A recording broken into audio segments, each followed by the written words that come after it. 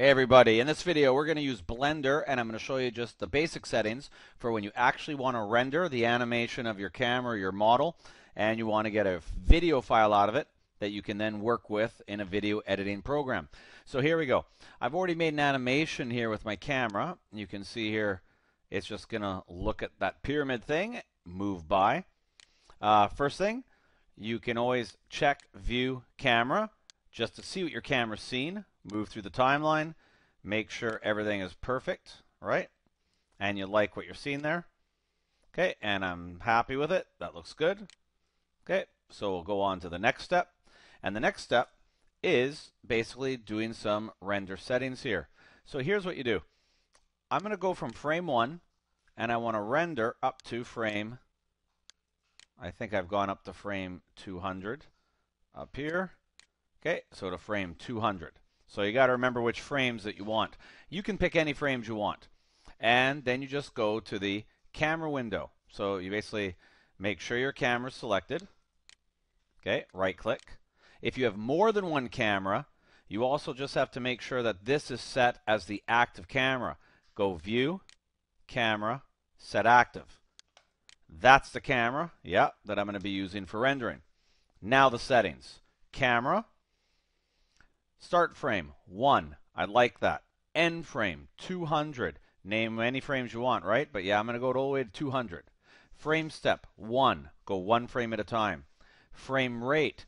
Now, depending what video program you're using, you could use different frame rates, but for my class, I always tell them keep it simple here. 30 frames a second. Makes the math very easy. It's a decent number of frames per second that your video will look okay. Keep scrolling down. Output folder. This is important. Click the browse button here. And by the way, if this is collapsed, just click it to expand it. Hit the file browser. Choose a spot. I'm going to choose the desktop. And I'm just going to call it test. Accept. Okay, so now it knows where the file is going to be saved. Keep scrolling down. Set the file type. Now you'll notice by default, I think it's a PNG file. This is actually going to generate 200 individual images, one image for each frame. I don't want that in this case. Okay, advanced animation people, they like to work with individual frames. We're just going to make a compressed video here. You can use really any type. I know on our computers at our school that Movie Maker and our other video software works well with H.264. It'll make a decent quality video that's easy to use, and the file size is pretty small. So H.264 is the type of video I want. RGB, color, that's good. And the very last step here, in encoding, it's not crucial you change this number, but you'll see here the maximum bit rate, right? It's sort of the number of ones and zeros per second that it's going to be saving in your video is 9,000. This number right here, I don't know what it is by default in your program. It may be 6,000, it may be 4,000, but you know what? There's no harm. If the maximum is 9,000, set it equal to the maximum. Okay, and that's really it.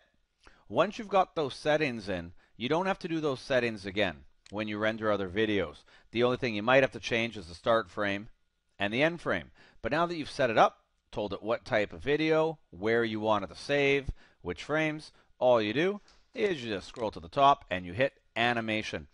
And it basically starts animating what the camera would see frame by frame. Now you see it's working hard here. It's going frame by frame, and believe it or not, this is actually pretty fast. It's taking about half a second for each frame. Now this is a very simple model. No reflections, minimal shadows, no weird objects with thousands and thousands of faces and vertices. So this goes really quick. Your model literally might take a minute, 2 minutes, 30 seconds for each frame. Now if you have 200 frames you're doing, or you have 500 frames, that's going to take a long time, and that's totally expected. A lot of students will just get this rendering, go have dinner. Or they'll get it going before bed, and if it's a really long sequence with complicated models, then they'll just grab it in the morning. And that's just the way life is. And so give it a go. Do a little sample render just with a little basic cube, right? Something quick. So it does this, so you can test it, and you should be good. Now this is almost finished, so I'll wait it out here, and then I'll go to my desktop and I'll check out the video, and hopefully it records properly. There we go. Okay, so it just went through the whole thing. Let's go to the desktop. Oh, and there's my file, test, and it tells you the frame numbers you did, frame 1 to 200.